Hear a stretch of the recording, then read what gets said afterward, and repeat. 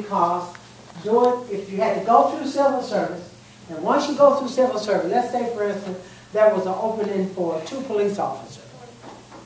And let's say that we had 25 people put the application in.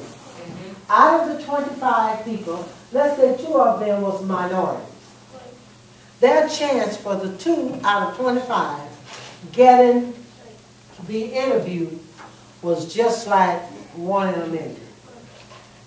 And so that was a legitimate way I felt, even as a commissioner, that would eliminate our minority police officers. Next week, there's another problem. Many of our police officers can't be black, white. Most of us got records. Every time the police stop you for something, drugs, alcohol, domestic violence, all this stuff, your name is being put on a record. And every time you apply for a job, what happens, Mr. Smith?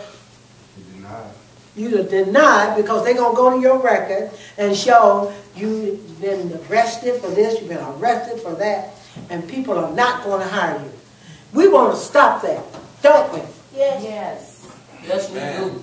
We want to stop that. We don't want them to use that as why you can't get a job. Right. And 2/3 of our blacks, or minority, whatever you want to call it, can't get a job. They got records. Right. They got records, and they got the record, and it's on there for you. You caused it. Question.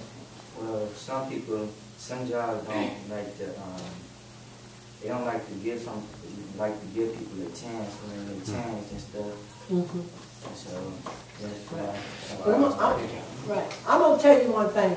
When we get through with our program here, I'm gonna give you all some incentives that I don't care. When you, Mr. Hicks is gonna help me. We're gonna help you develop a resume. Ain't that right, Mr. Hicks? Yes, ma'am. Rick Hicks, whatever your name is. We're gonna develop a resume. On that resume, there are 3 things that I bet you ain't nobody never put on no resume. And I got it. I'm going to share it with you. I'm going to share it. And more than 9 out of 10, you'll be hired for those few things that you're going to put on that resume. It ain't about your experience and all this and that. It's about you. Come on, girl. Oh, well, my question to the black, some people in here really don't get jobs because sometimes they could be either deaf or got a problem. That's why most people don't hire people now, because I know that was the problem with my mother and my father. Right. They got a problem. Because both of my parents are deaf, and my mother can't get a job because she... Well, that's what you call that? Discrimination, don't you? Isn't that right, sis? Her mother is deaf, can't get a job because she's deaf. That's discrimination. Yes, it is. There ought to be something she can do. She got eyes. But you go through the Disability Act.